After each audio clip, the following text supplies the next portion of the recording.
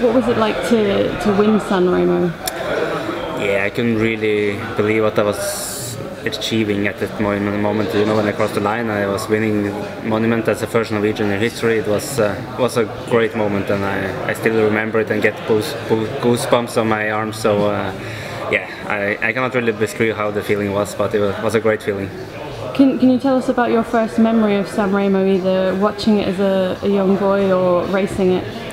Yeah, I watched it as a young rider when I started cycling. I watched every year along with all the classics, and yeah, I remember it was always good weather when I watched it, and when I was racing it was always really bad weather, so it was a bit different watching it on television, but yeah, maybe this year will be better. And what are your thoughts on the route this year? It's pretty similar to the one you raced last year with a few little changes. Yeah, I think it's more back to the original how it was, and I'm happy that they don't put one extra climb. Of course, it would not have suited me at all. So, like, this is good. They showed that last year was good, and now with the old Via Roma finish, I think will not make a big difference. But I think it's nice that they go back to the old classic finish, like for the history of the race and everything. You mentioned the Via Roma finish.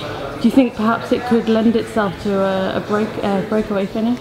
Or? It doesn't matter so much, I think, but okay, maybe it's a little bit shorter from the climb from the Poggio to the finish, so it can maybe have a little bit bigger chance if a break to come through, but I don't think still it's really make a big difference from the old finish knots.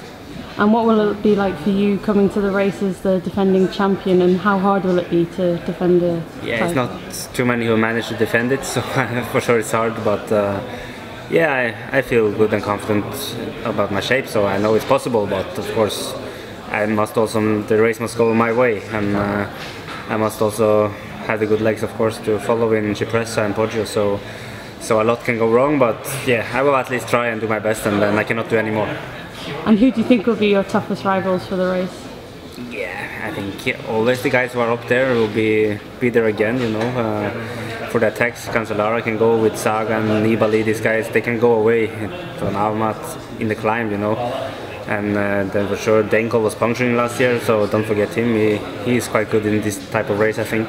Then Cavendish, he won it before, why not again? And there are many guys, different type of riders actually. That makes also the race really fun, because there's so many different type of riders who can win this race.